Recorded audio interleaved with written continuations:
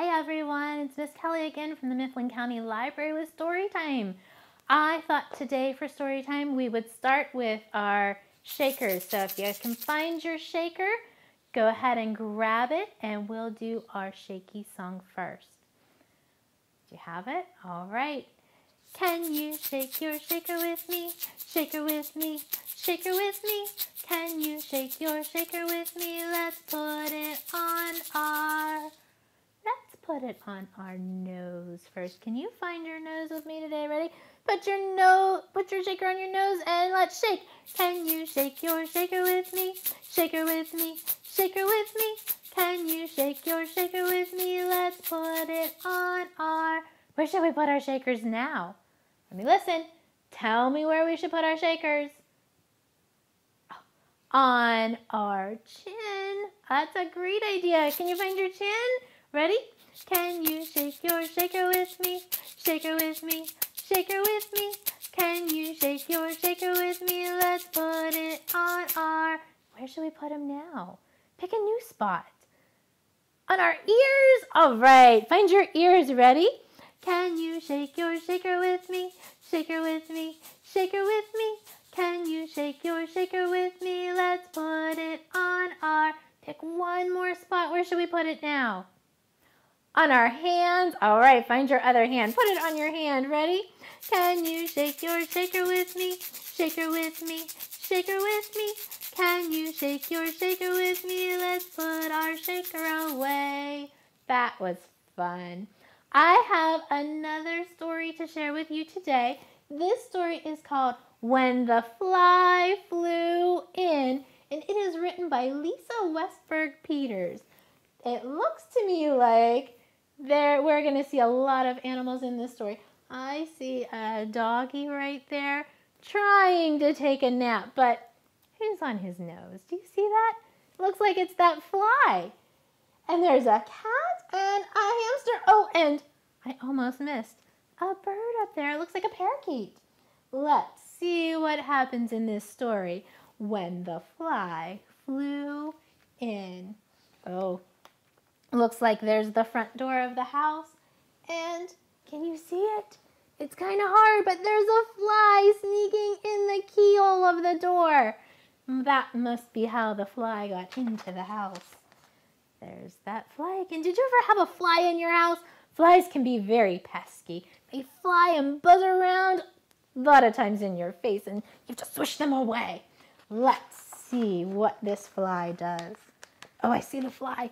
It's hard to see, but it's right there, right at the beginning of the story.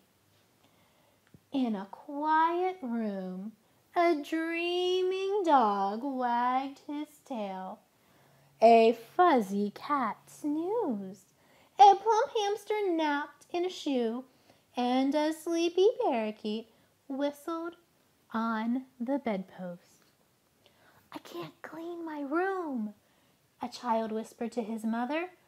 All the animals are sleeping. I'll clean it later.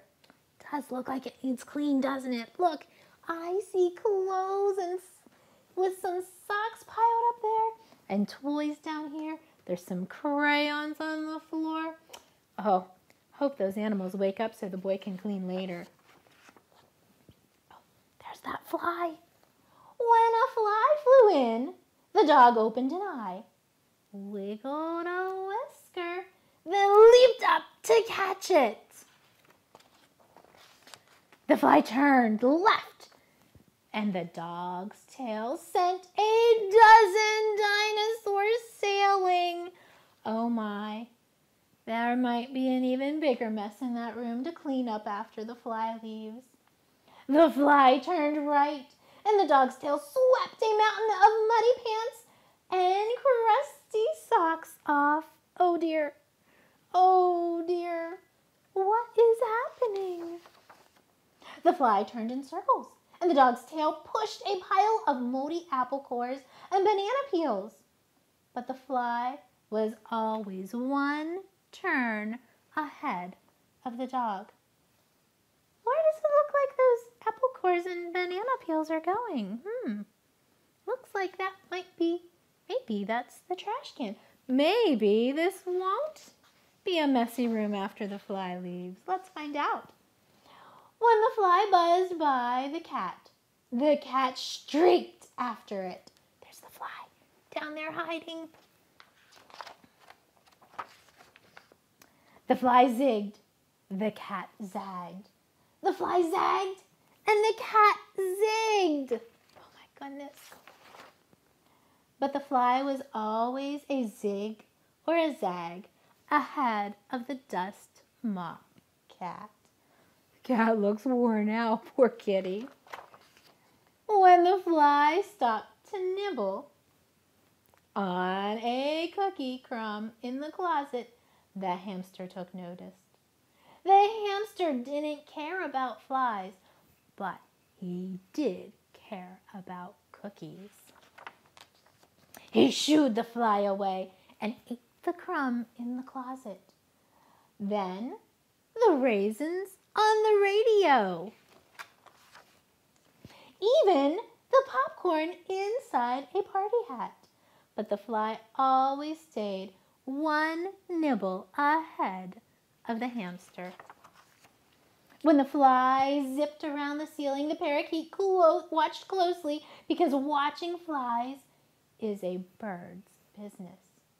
But she couldn't watch any longer. There's that fly. Zoom! She swooped into a corner full of cobwebs. Oh my. Zap! She flapped behind the curtains, thick with more webs.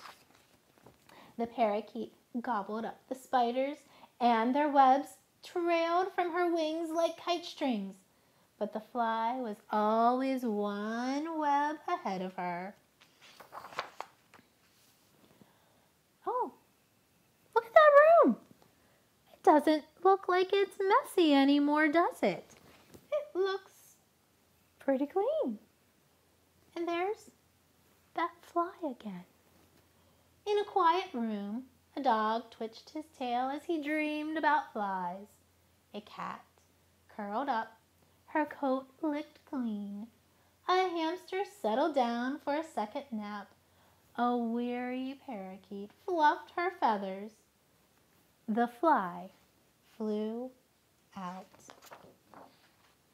And the room was clean. Boy, maybe that fly needs to come and visit my house. My house could use some cleaning. Do you think your room needs a cleaning by a fly? That was a fun story, wasn't it? I hope you enjoyed it. I have another story I'd like to share with you before I go today.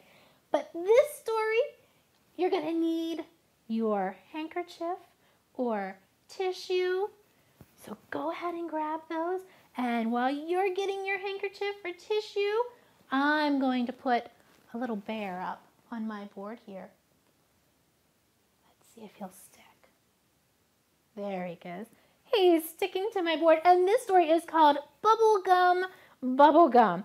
And it's by Paula Ghosh. So I thought, while I read the story, you could use your handkerchief, your scarf, your tissue, whatever you have, and pretend it is the piece of bubblegum that's in this story. Are you ready? Bubblegum, bubblegum, sticking on my nose. Find your hanky and put it on your nose. Bubblegum, bubblegum, sticking on my, where's that? Toes. Go down to your toes, stick to your toes. Bubblegum, bubblegum, sticking on my hair. Oh my goodness, that would be a horrible place to have bubblegum stick. It would get all stuck in there and you'd have to get it out with maybe some scissors and maybe some ice. I don't know. Bubblegum, bubblegum, sticking in my ear. Move it to your ear. Bubblegum, bubblegum, sticking on my, where's that? Gum. Put it on your tummy. Bubblegum, bubblegum, sticking on my, what is, oh, my bear's gonna slide. What is back there? Your bum. Stick your bubblegum to your bum. You ready?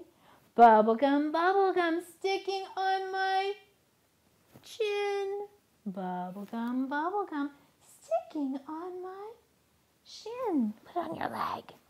Bubblegum, bubblegum, sticking on my eye. Bubblegum, bubblegum, time to wave bye-bye. Before we say goodbye, do you think since we already have our handkerchief, scarf, tissue, whatever you've got, that we can sing popcorn kernels again? I love singing popcorn kernels and I've missed singing it with you. Are you ready? Open your handkerchief up big and wide and we'll wave it up and down. Let's start slow again. Are you ready? Popcorn kernels, popcorn kernels, in a pot, in a pot. Shake them, shake them, shake them, shake them, shake them, shake them, till they pop, till they pop. That was great. Can we go a little bit faster? Just a little bit. Open it up, big and wide again. And let's go a little bit faster. Popcorn kernels, popcorn kernels, in a pot, in a pot. Shake them, shake them, shake them, shake them, shake them, shake them, till they pop, till they pop. Do you think we can go even faster? I know this is our favorite part when we do it at the library. So let's wind up our legs. Ready? Go super duper fast. Crank them up. Wind up your arms. Wind up your mouth to sing really fast. Open your scarf big and wide. Are you ready? Big breath.